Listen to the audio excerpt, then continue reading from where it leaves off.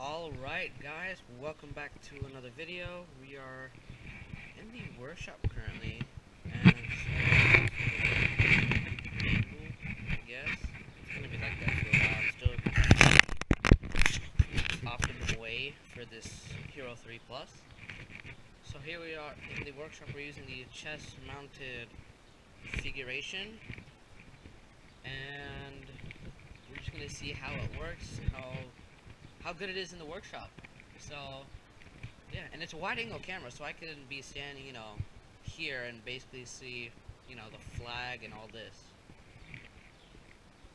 So let's get started. So right now we are at the slash. Let's take this over here and let's work on this. So we need my Traxxas toolkit. I just got this from Traxxas for my birthday. So let's see how it is. So let's get this and a 7mm Allen wrench, or socket wrench. Put that in the tool. And what we do is, I guess, unscrew the wheels, see how they work.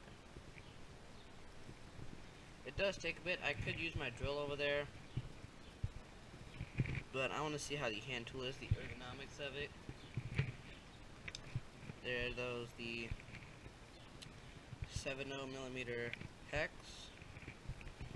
Alright, let's see how fast it is putting it back on, but I'm not going to use the socket. I'm actually going to use my drill. Not a fast drill, more powerful, not meant to be.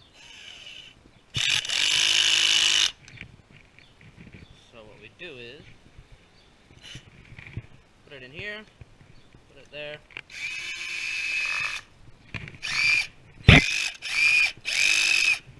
It's a bit stripped out on the end of that, if you see that right there. But yeah, it's all good. GoPro is running, thank God. Hopefully. This drill costs about $30 and it's pretty reliable. I mean, you can take off all the tires with it too. Then torque it back down to, if you can ever get it back on, you have to hold like the back of it. Since it's two-wheel drive, it's not held in by any drive shaft with no pressure. So yeah, let's put the tools back. It is a little finicky to get the tools back into the case, but hey, it's meant for a beginner. It's really, really good. I love the case. It's almost like a ballistic nylon style case, definitely waterproof, and that's what's great about it. And we have this here, a little miniature RGT rock crawler that I got a while back. Haven't shown it. I do have an unboxing video, it's coming up, but it's really good for the money.